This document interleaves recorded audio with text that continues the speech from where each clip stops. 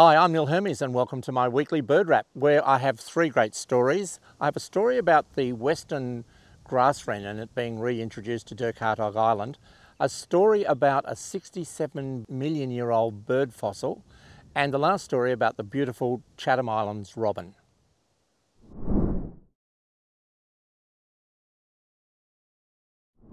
Hi, I'm Neil Hermes and welcome to my weekly bird wrap.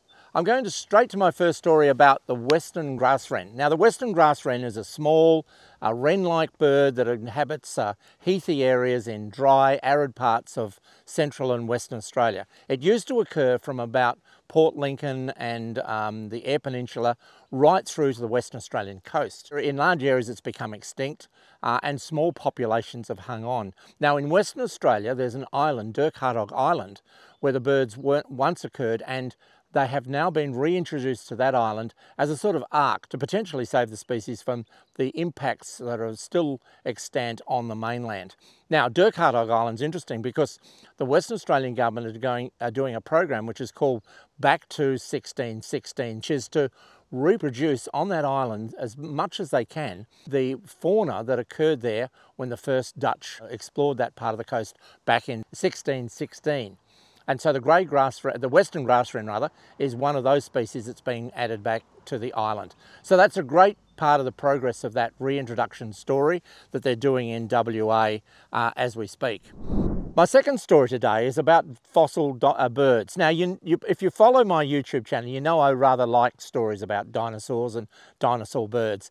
This is a dinosaur bone or a bird bone that was found recently, but it aged at 67 million years old. Now, it was found in Belgium and it was a bit of bone from an ancient bird or an ancient dinosaur, and it was put aside and people didn't take much notice of it.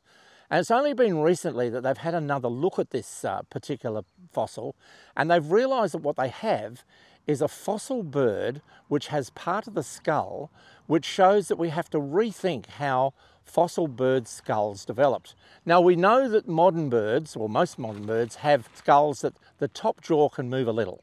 There are ancient birds like emus and cassowaries and things where the top bill is fused.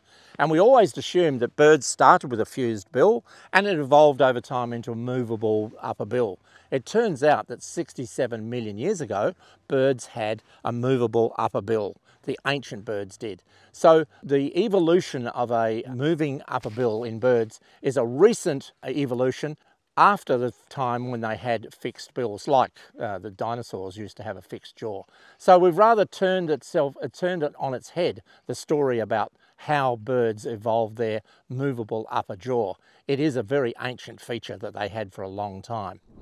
My last story today is about the absolutely gorgeous Chatham Island robin. Now, the Chatham Island robin is black, but it's the cutest little black robin that you ever see. Now, these birds were devastated when the first Europeans arrived in the islands around New Zealand, and they got down to about 30 individuals of this particular species. And in the end, to save the bird, they had to breed a new population from just one pair of robins. Now, this bird is now well established, but the concern is that the whole new population is derived from one original pair, and whether or not that's caused a genetic problem for the surviving new population.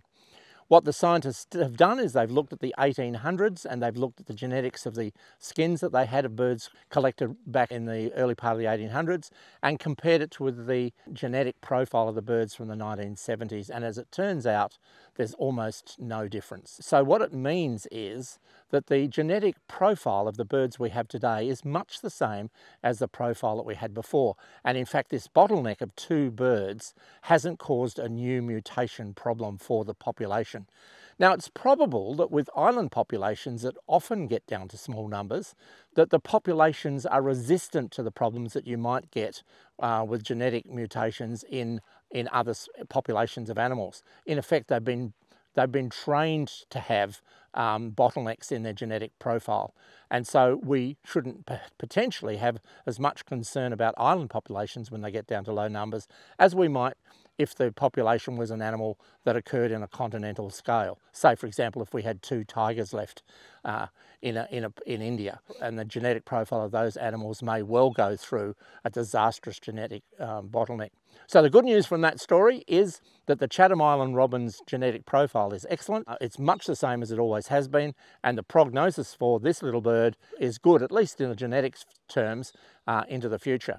I hope you found those stories interesting this week. If you did, check out the other stories I have on my YouTube channel, check out my webpage, and I'd like you also to check out my safari program. I've got a great set of tours that I'm doing in 2023. We're going to New Guinea, we're going to Vanuatu, we're going to Norfolk Island, we're doing trips around New South Wales, and I do regular trips around the ACT for a couple of hours every month, showing people how to birdwatch and getting into birdwatching. So check out those various options. There might be something suitable for you, and thanks for watching.